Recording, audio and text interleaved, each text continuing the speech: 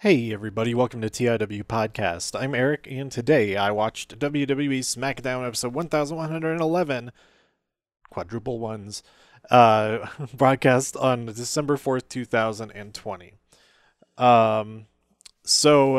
This episode, as well as this week's NXT, had a beautiful tribute video to Pat Patterson, rest in peace.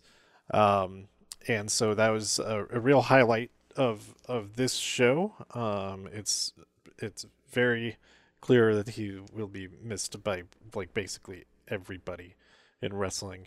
Yeah, he's mentioned many times throughout the night. There's even an Intercontinental Championship tribute match, a 3-on-3 tag team match, which was the second match of the night. Because we opened up with Roman Reigns and Kevin Owens doing stuff and set up a TLC match.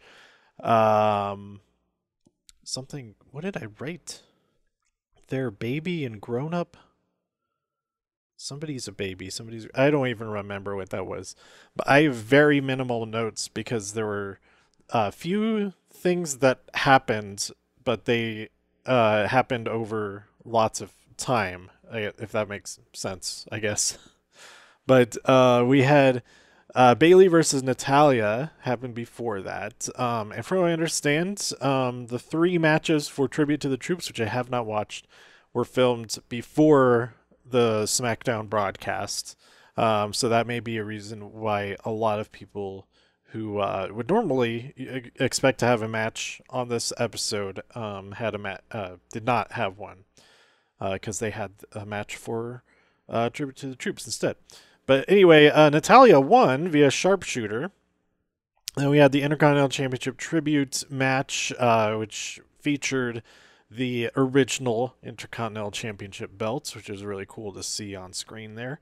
But we had the teams of all former and current Intercontinental Champions. Dolph Ziggler, Shinsuke Nakamura, and Sami Zayn teamed up to fight Big E, Rey Mysterio, and Daniel Bryan. Daniel Bryan pinned Sami Zayn to get the win there, which I think may just end up with a Daniel Bryan versus Sami Zayn Intercontinental Championship match. That would be great. Somebody on Reddit, I'm sure a lot of people on Reddit had thought, oh, it would have been so great if they had an Intercontinental Championship tournament. But, I mean, as far as a kind of last minute thing, I thought this worked pretty well. But they could have done that for the have it lead up to TLC and have the finals be in the TLC. The winner of the tournament could challenge Sami Zayn at TLC. That would be pretty great. But this was good. This is good too. There's everybody in that match is just so great. Also, Big E has new music. Has the chalk to chalk up his hands before it goes to the ring. All that. So cool. I mean, it's sad not to hear him come out to the New Day theme, but he's still got the New Day gear. He's still representing the New Day. I think it's working out all right. Then we had a great Sasha Banks and Carmella interview. I forget any of it. Why did I say great? I don't remember if it was great. Sasha's part of it was probably great. I don't remember. Okay, so here's skipping forward to Talking Smack a little bit. Talking Smack had, when it started, this new run of it was pretty much fun. But now with Paul Heyman as the co-host, he is mean. Roman Reigns is not on Talking Smack, but he on the main show, he's very mean. And then Carmella was one of the guests, and she was very mean.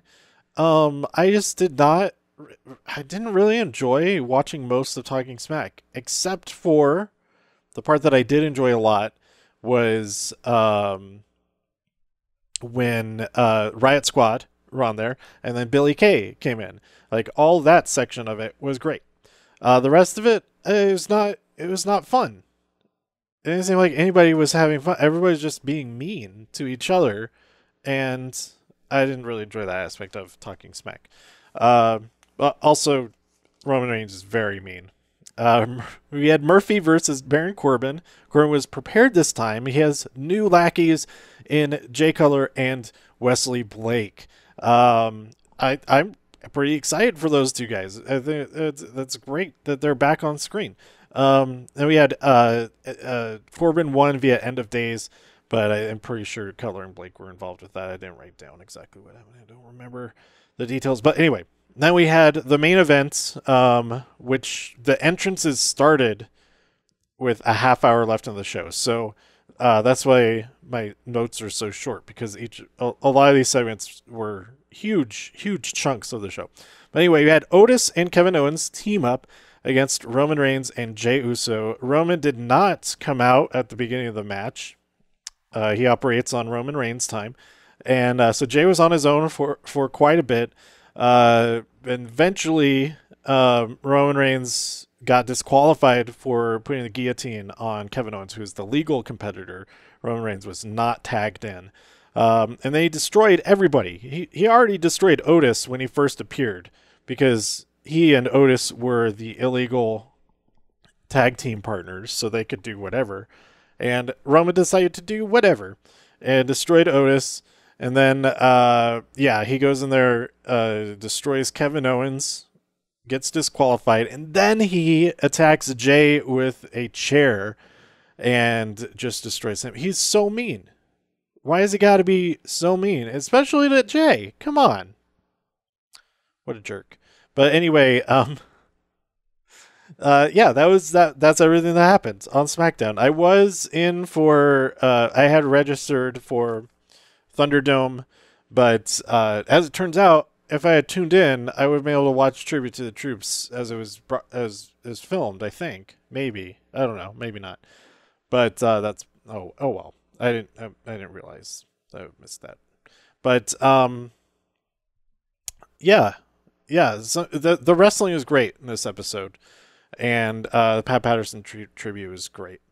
So that's it. Let me know what you thought about this episode between me at TIW Podcast. Go to TIWpodcast.com for more reviews. If you enjoyed this episode or anything else on the site, please share some links with friends. Subscribe on iTunes, Spotify, Stitcher, YouTube, wherever you like to listen. Stay safe, healthy, and happy out there in all of the infinite multiverses. And I'll be back real soon with my thoughts on War Games. Happens tonight. I'm recording this just moments before the kickoff show starts, so that's why this episode is so short. Plus, not a whole lot of different things happen in this episode anyway. But that's it. See you next time here on TIW Podcast. Bye.